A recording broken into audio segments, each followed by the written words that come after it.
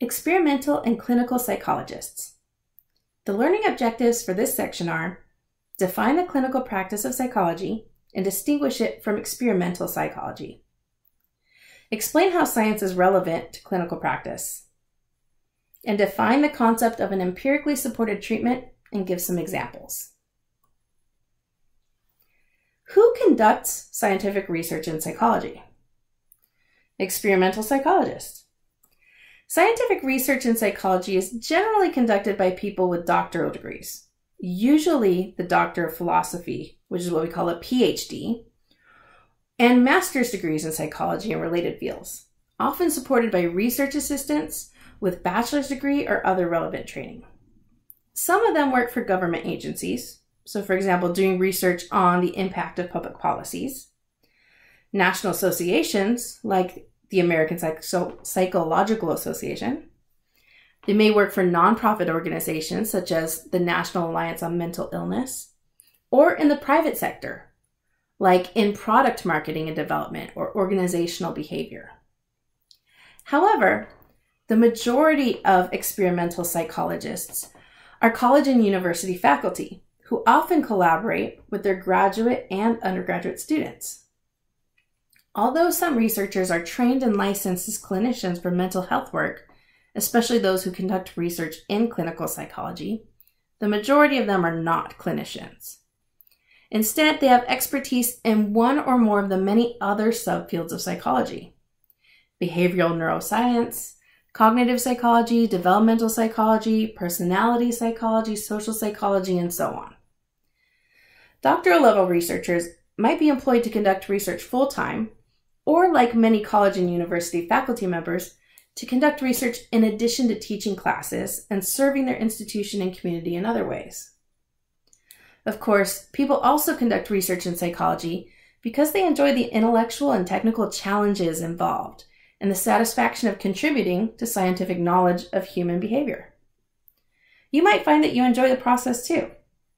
If so, you might find other opportunities to get involved in ongoing research as either a research assistant or a participant when you transfer to a four-year university. Of course, you might find that you don't enjoy the process of conducting scientific research in psychology, but at least you'll have a better understanding of where scientific knowledge in psychology comes from, an appreciation for its strengths and limitations, and an awareness of how it can be applied to solve practical problems in psychology and everyday life. Clinical psychologists. Psychology is the scientific study of behavior and mental processes, but it is also the application of scientific research to help people, organizations, and communities function better.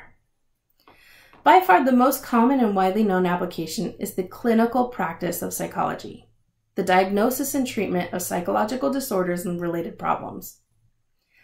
Let us use the term clinical practice broadly to refer to the activities of clinical and counseling psychologists, school psychologists, marriage and family therapists, licensed clinical social workers, and others who work with people individually or in small groups to identify and help address their psychological problems. It's important to consider the relationship between scientific research and clinical practice, because many students are especially interested in clinical practice, perhaps even as a career. So how do those two things link together? The main point is that psychological disorders and other behavior problems are part of the natural world. This means that questions about their nature, causes, and consequences are empirically testable and therefore subject to scientific study.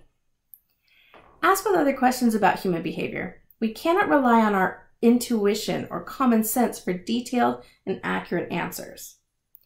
Consider, for example, that dozens of popular books and thousands of websites claim that adult children of alcoholics have a distinct personality profile, including low self-esteem, feelings of powerlessness, and difficulties with intimacy. Although this sounds plausible, scientific research has demonstrated that adult children of alcoholics are no more likely to have these problems than anybody else. Similarly, questions about whether a particular psychotherapy is effective are empirically testable questions that can be answered by scientific research. If a new psychotherapy is an effective treatment for depression, then systematic observation should reveal that depressed people who receive this psychotherapy improve more than a similar group of depressed people who do not receive psychotherapy or who receive some alternative treatment. Treatments that have been shown to work in this way are called empirically supported treatments. An empirically supported treatment is one that has been studied scientifically and shown to result in greater improvement than no treatment, a placebo, or some alternative treatment. These include many forms of psychotherapy, which can be as effective as standard drug therapies.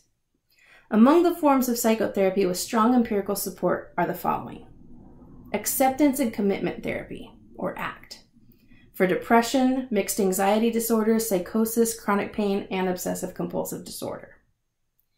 Behavioral couples therapy has been shown effective for alcohol use disorders.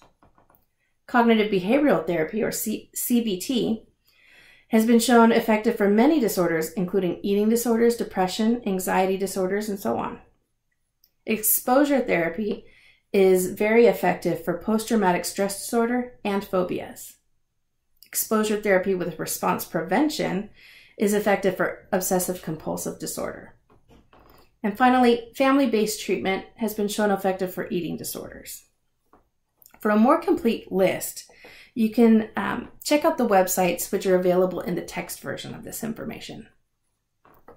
Many in the clinical psychology community have argued that their field has not paid enough attention to scientific research.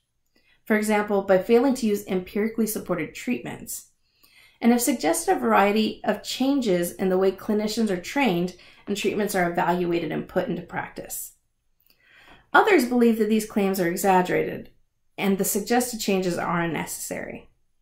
On both sides of the debate, however, there is agreement that a scientific approach to clinical psychology is essential if the goal is to diagnose and treat psychological problems based on detailed and accurate knowledge about those problems and the most effective treatment for them.